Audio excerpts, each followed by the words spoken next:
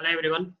In this video session, I am going to explain part 91 of new Selenium IDE, that is how to use run script command. Selenium IDE has huge list of commands and run script command is one of them. So what is the purpose of using this run script command in Selenium IDE? The purpose of using this run script command in Selenium IDE is to execute JavaScript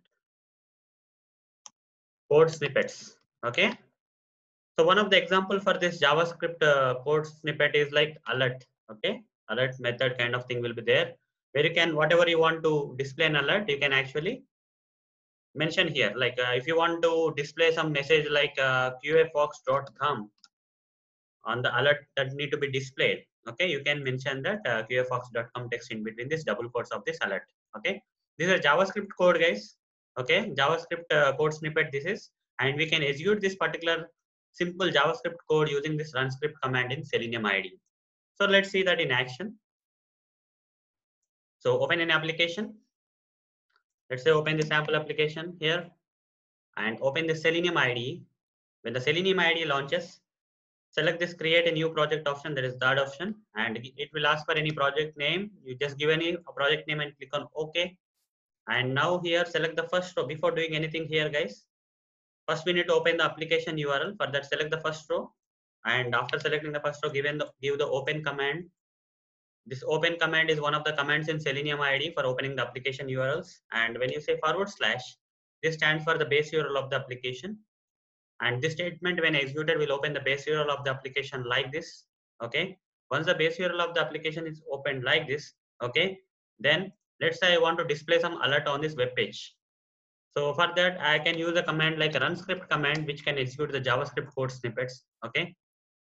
So run script, we have to give the JavaScript code snippet here. So what is the JavaScript code snippet that you wanted to give? Alert. I want to display the text qafox.com. Okay, on the alert. So guys, when I run this test, okay, when I run this test, it will open this application and then it will display an alert with this particular qafox.com text. So this run script command is used for executing the JavaScript code snippets. Like this is one of the example of JavaScript code snippet, guys. It's a very simple example. So let me run this and see whether that is happening or not. Okay, whether the JavaScript alert is getting displayed on the page or not. So copy paste the application URL when it asks into the base URL page, base URL field, and as you can see now, you see the application got loaded, and as you can see, some alert with the text required text, that is qafox.com, got displayed. So this is how, guys, we can execute the JavaScript code snippets in Selenium IDE using this run script command.